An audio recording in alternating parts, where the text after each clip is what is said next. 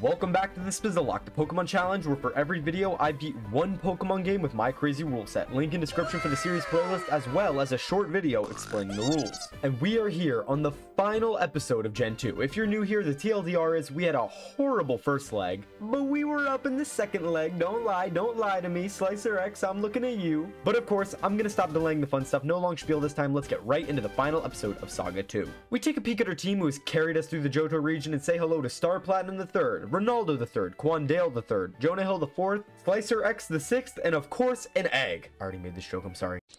Oh, brother, this guy stinks! Anyway, you've seen it all twice before, so long story short, we made our way right to the gym leader after some off-screen grinding and got to work. Like the 6th, our beautiful baby girl is against a rabid street pigeon, so we give it the good old Joe Swanson. After handling it with a couple thunder shocks, it faints, and Pidgeotto comes out. I switch in fear of this cheater's superior base stats to the wall standing tall Kabuto as it chews on some mud slaps, while dishing out some scratches in return. But I guess Adam Conover over here sharpened his talents before coming to this debate, because we were getting our asses kicked, so I had to switch yet again and send out Quandale, who uses the combined power of Supersonic and Leech Life, aka our poor man's Toxic Stall, and secure our first badge. We made our way to Bugsy and proceed to shred his underlings once again with Jonah Hill.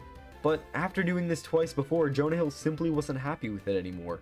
He lost his sense of fulfillment in terrorizing small-town wildlife.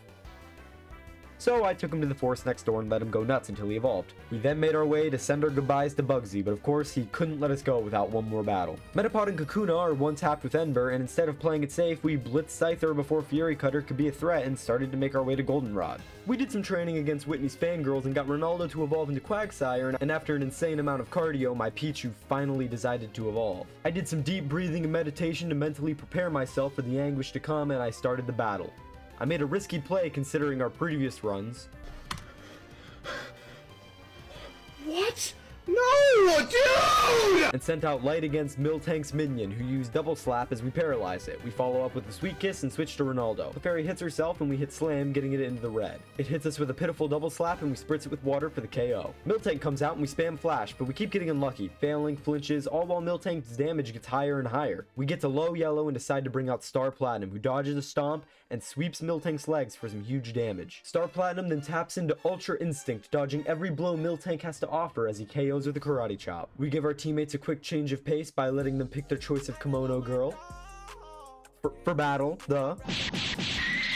Anyway, we made our way to this burning tower because 25% more story and fell into a hole where 3 beasts awaited us. Or not, I guess, because they ran away. As we journeyed forward, Morty was coming up and we still didn't have a reliable Dark-type move wielder, nor were we ready to use Ghastly in this run after what happened in Leg 4's Morty battle. Quandale saw this issue and looked around the team, seeing members who through this leg alone had stepped up their game and pushed their limits in order to defeat these gym leaders more safely and efficiently. And wanting to improve and carry their weight on the team, Quandale entered Morty's gym and took the challenge head on. After some more rigorous cardio outside the gym, Quandale had went from a Zubat to a Crobat in a shocking amount of time. We face Morty and Oko Ghastly, and he tries the same on Haunter, but it barely clings on and retaliates with a futile Nightshade before it's sent back to the ball. Gengar comes out and we confuse Ray-It, then hit with a bite after it hits itself. Gengar flinches and we finish it with a crit bite. Haunter's out last, and I have a feeling it already knew its fate was sealed, as all it did before it fell was use Spite, not even inflicting damage to Quandale D. Goat,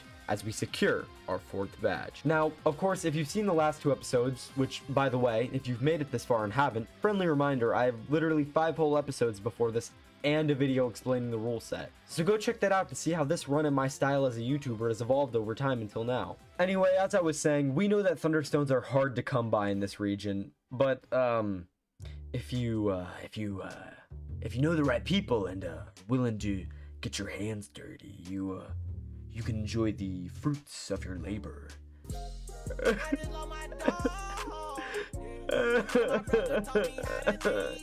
Late evolve. Oh hey, and so did Star Platinum. Anyway, we journeyed out to sea, got medicine for Jasmine, and faced her off one final time. This one's for Lola, you sick fuck. Star Platinum crushed both Magnemites against his head like 2 cans of Bud Light and faced off against Jasmine's Alaskan Bullworm.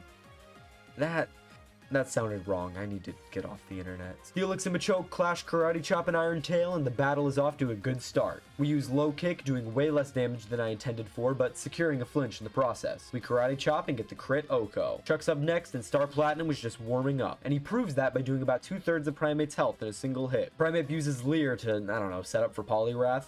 W teammate, bro, I can't even be mad at that. But anyways, Poliwrath comes out after we effortlessly crush Primate. And I guess you could say he was ready to unleash his Poliwrath.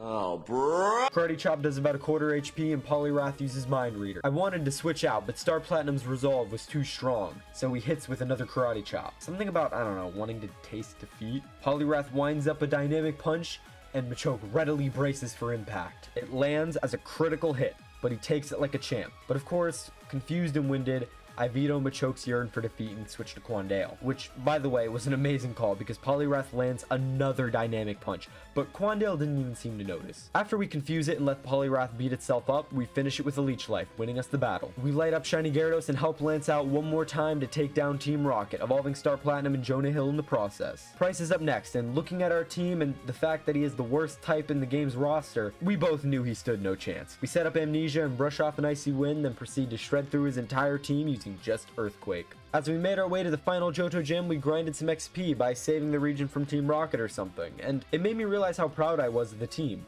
No deaths, no complications, and 100% effort from all of the members. And hey, having a Raichu for the league this time around wouldn't suck, but I kinda got attached to having Light as a Pikachu. It gave me real Ash Ketchum vibes. Anyway, after getting stuck in this absolutely badass ice cave for about an hour and a half, I put the square peg in the square hole and figured out the boulder puzzle designed for 10-year-old children and made my way to Claire's hometown. Then I had an idea. Every time I play these games, I forget my mother leeches my bank account for my savings, and that I would be loaded if I withdrew it. If she still has it, that is. God, who knew Pokemon could be so nostalgic?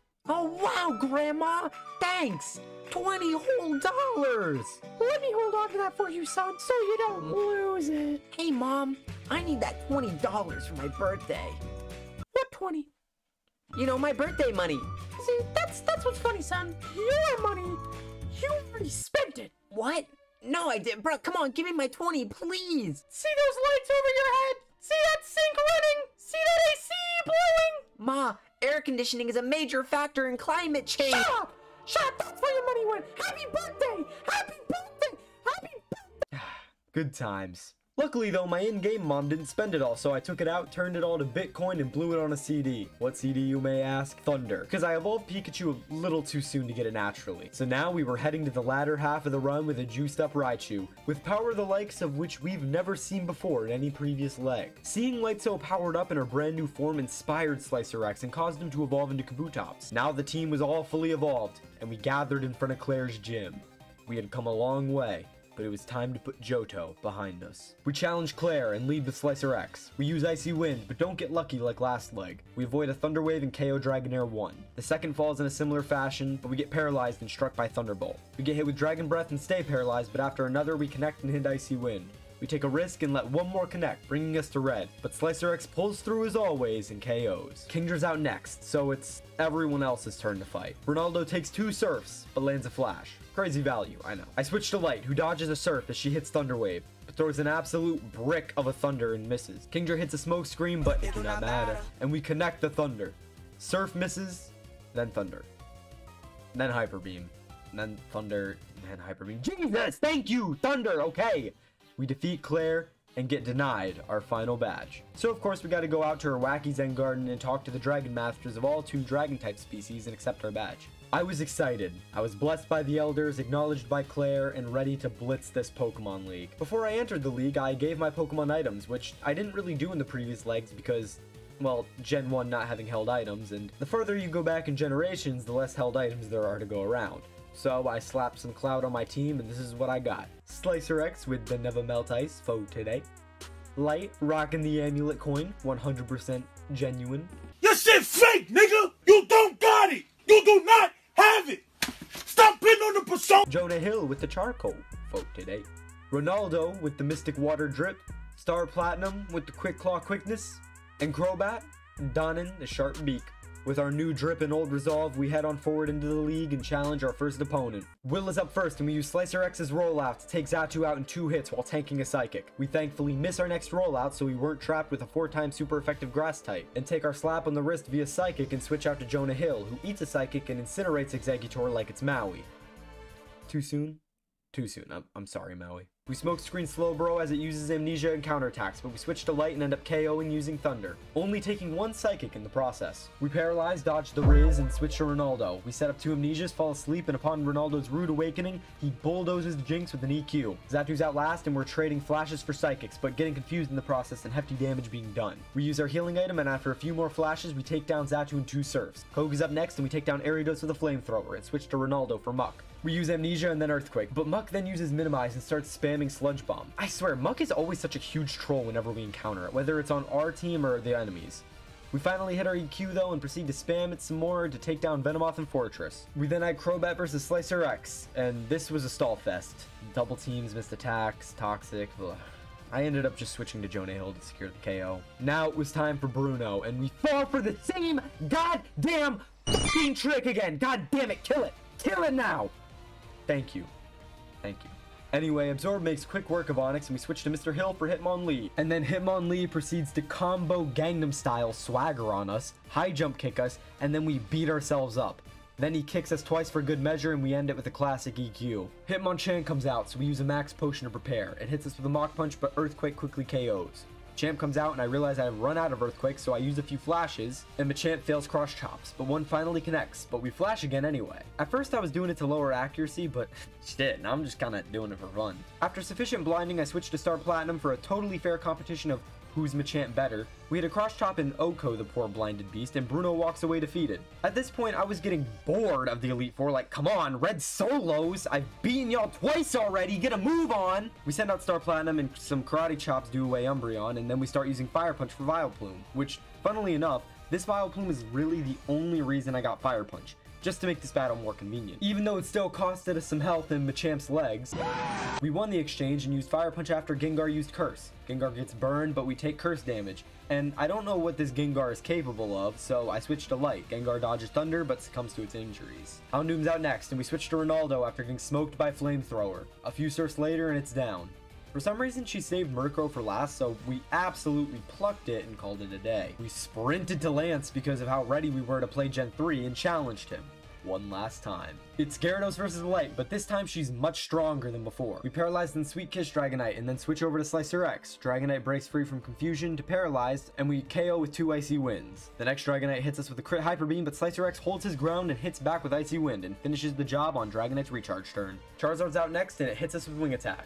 Now, I could stay in, but I wanted to play it safe, so I switched to Ronaldo as we tank some slashes, set up Amnesia, and use Surf, getting the Zard to 1 HP. We use our healing item at the perfect timing because Charizard hit us with Hyper Beam, and we use the recharge turn to KO with Surf. Dragonite's out, and we start spamming Flash, ignoring whatever Baby Brain moves they were hitting us with. We switch to Light, and somehow Dragonite connects a Hyper Beam, which gets us to low yellow. We paralyze on recharge turn and switch to Star Platinum and start spamming Strength against Outrage. After like 21 strengths, we KO Dragonite and Lance's final Pokemon, Aerodactyl, comes out. I knew we had to switch, but I realized everyone on our team had gotten low on HP and I couldn't stay into Machamp, but at the same time, both Pokemon at full HP were flying types. So I had to make the decision about which flying type would have more of a chance of survival, and I picked Jonah Hill. Which may seem super dumb because he's 4 times weak to Rock, but I figured Aerodactyl wouldn't use Rock Slide upon switch because Star Platinum is a fighting type, and Jonah Hill had Smokescreen, so we could lower accuracy and use Fly to win,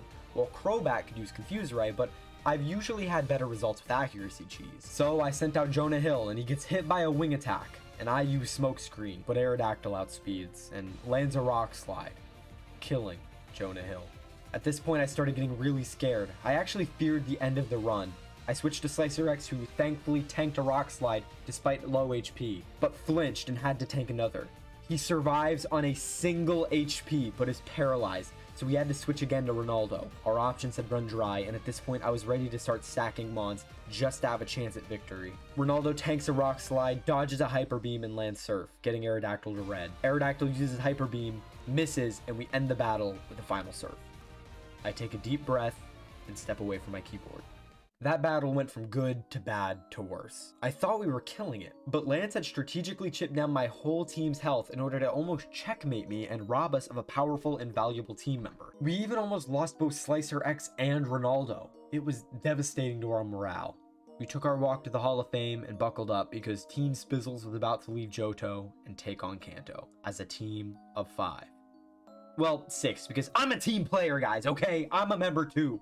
Alright, cue the dream music. We're speedrunning Kanto, getting those badges, and getting the out of Gen 2. They buffed Lieutenant Surge's team, but we swept with Earthquake anyway. We slash away Espeon and one-tap Mr. Mime, Alakazam reflects, and Psychics Ronaldo, who sets up Amnesia. We get hit again and pop off another Amnesia. We tank one more and spam EQ till KO. Quandale warmed up by sweeping all of Erica's underlings and then spammed Leech Life until Tangela was sucked dry. Pause. And then Jumpluff, Blossom, and Victory Bell all get dunked on by Fly. Janine's next on the hit list and we OHKO Crobat with Crit Thunder, and the rest of her team also falls to Thunder. Missy's Golduck is up next and we OHKO with Thunder and switch to Quandale for Quagsire. We confuse Ray and switch to Slicer X, who uses Slash and Giga Drain to KO. We tank a Surf and Giga Drain Starmie to restore health and switch to Light, who also tanks a Surf and KOs with a Thunder. Star Platinum's out for Lapras and it eats a Blizzard like it's Dairy Queen and KOs with a Crit Crush Chop. Brock's lover, I mean student, stops us in our tracks, but Star Platinum makes quick work of him. Star Platinum sweeps Brock and we're off to Blaine, who's swept by Ronaldo. We walk up to Blue and challenge him for a final time.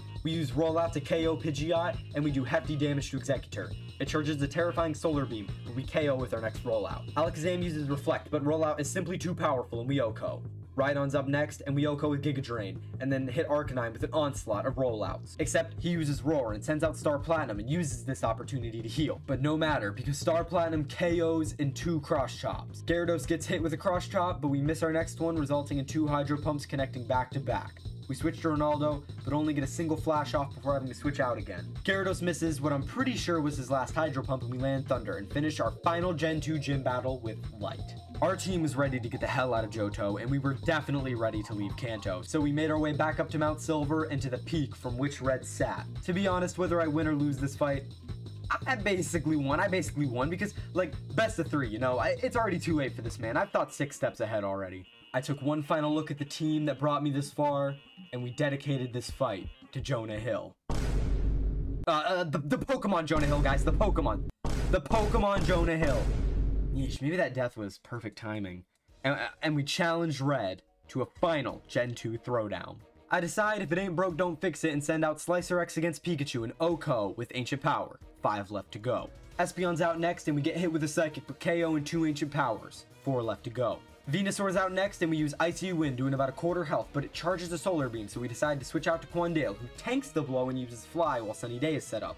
He comes down and KOs with the crit. 3 left to go. We use Confused Ray on Snorlax and set up Amnesia. Our next Cross Chop lands and KOs regardless of the boosted stats. 2 left to go. Charizard's out next, but Star Platinum gives 0 fucks and braces for a wing attack, and hits back with a Cross Chop, landing a crit. I decide to switch though, and allow Light to tank a wing attack and finish Charizard off with Thunder. 1 to go. Blastoise is out next, and we miss a Thunder. But the world's best trainer sees I have Thunder in my arsenal and proceeds to use Rain Dance, which guarantees a connection, so we oblige, and Light KOs Red's final Pokemon and wins us Saga 2. It's been great, guys. I've really loved this series so far, and I'm excited to see where it goes for Gen 3. We're gonna have an entirely new overlay, new graphics and gameplay features like abilities and natures, and it's gonna be an all-around great time. If you have any suggestions to change the rules, to, you know, make this run a little harder, I'd be happy to hear them. Thanks for everyone who's watched up until now. It means a lot to me, and I'll see you guys in Hoenn. Bye.